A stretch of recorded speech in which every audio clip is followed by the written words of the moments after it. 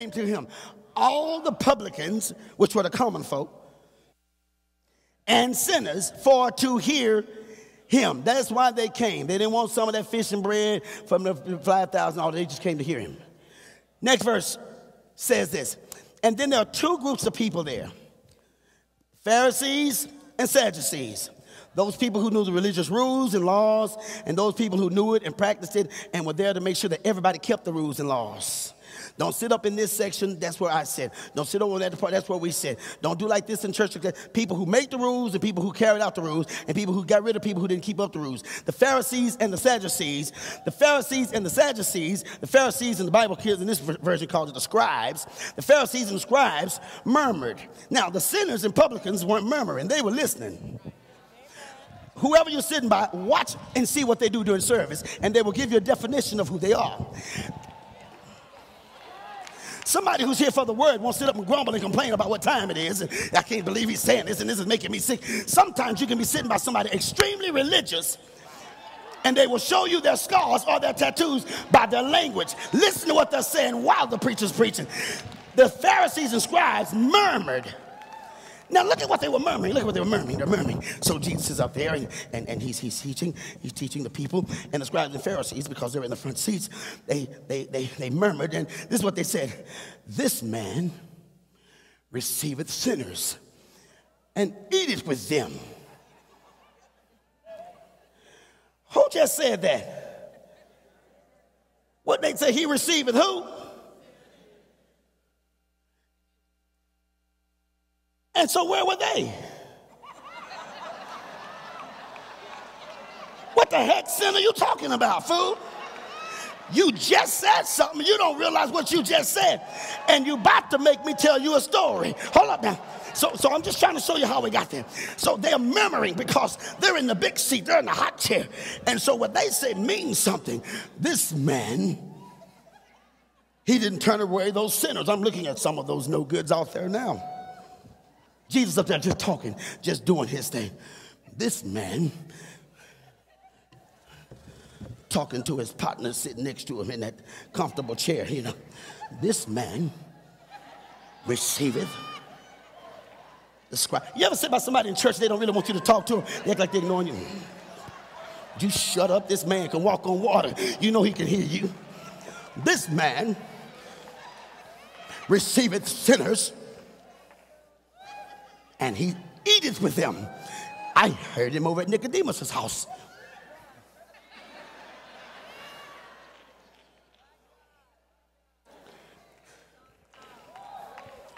Who are they talking about? And Jesus is the what? Everybody need to get that answer. Who are they talking about? And Jesus is the. So they're sitting up in there murmuring about the.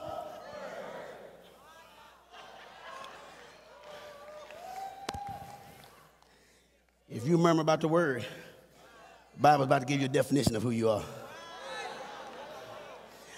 You're cool, you're right. There are sinners in the house. But it looks like it takes one to know one.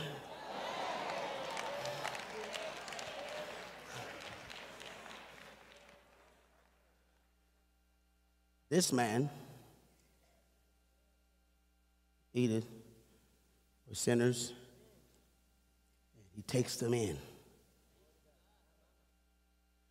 Somebody will leave your church because they'll come and say, you know, I went up in there and I saw 3 pimps up in that church.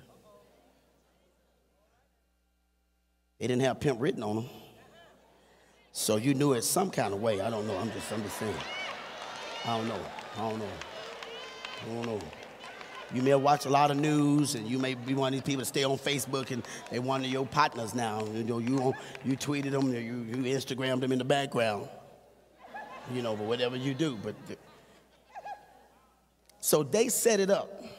That's tonight's CD. Order the setup. The setup. They ordered the setup. They said, now, look, this man sitting with the sinners, he welcomed them in. The next verse says, real simple. And now he spoke. But he didn't address the ignorance. He talked to those who came to hear him. Let me tell you what our biggest mistake is. We hear folk acting a fool in church, and then we show our fool by saying to them, you missed your point, baby. They did that to make you show your character. They spoke out so that Jesus would address them.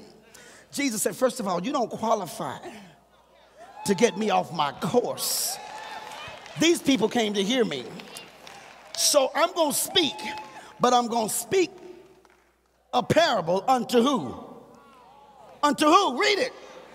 Them who? Them that came to hear him. Them that came to criticize him won't hear him anyway. If you didn't come tonight to hear from God's word, you're waiting on me to make a mistake. And you've already been satisfied because I've probably made several. But if you came to hear him, you are sitting on the edge of your seat now. Because you know that even though you haven't spoken to me, God is starting to speak to you. Here's a setup.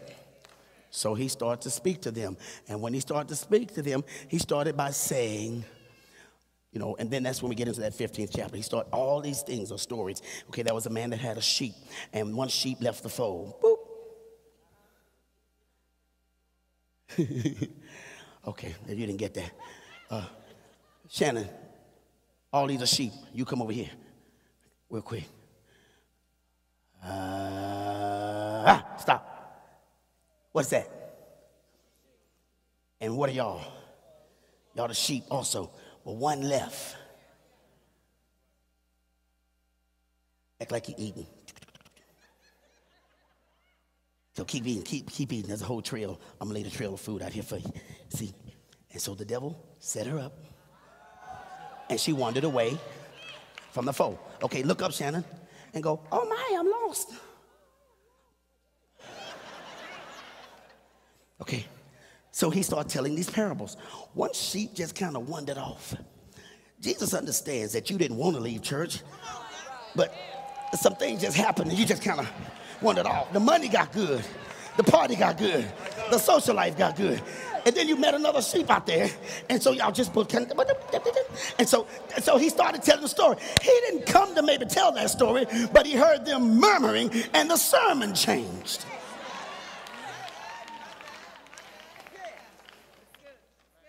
Are y'all getting how it happened? See, if you don't get how it happened, you're going to get angry because you're thinking, well, why did you pick that sermon? He overheard those who were the respectable people in the community, constantly badgering those who were trying to become respectable. Amen.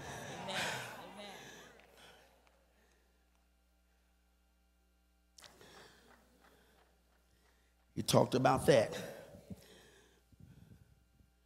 I want you to name me a coin, quarter, nickel, penny, dime, like that. Nickel.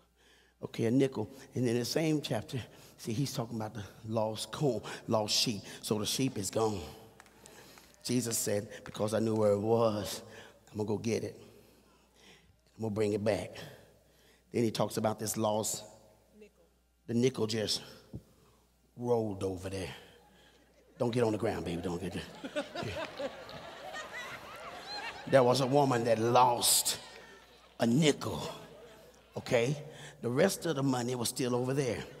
But the nickel just went over there. And the nickel wasn't worth more than a quarter, but it was part of the whole cash flow. So even though it wasn't worth a quarter, it wasn't worth a dime, it was still a nickel. And so Jesus says, even though it didn't seem right, it still deserves to be. I'm just trying to tell you how he got on his soapbox. How many of you in this room, sometimes you didn't feel like a quarter. You didn't feel worth a dime. But isn't it amazing tonight you are in here and he said, whatever you do it shall prosper. Why? Because you roll